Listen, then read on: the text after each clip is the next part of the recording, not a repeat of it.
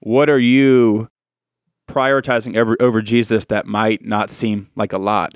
So it's, might not be 30 pieces of silver, but for you, it might be, a new house or a TV show or music. So it's these deeper things. And then there's a workout. So my hope is that while you're exercising, instead of listening to, secular rap music, or you're staring at this girl in short shorts, or you're flexing in the mirror, you're actually thinking, what am I trading Jesus for? Because at that time it was 30 pieces of silver, but today it might not look like that. But for you, it's, pornography, or if it's alcohol, it's so there's these things like that I kind of talk about.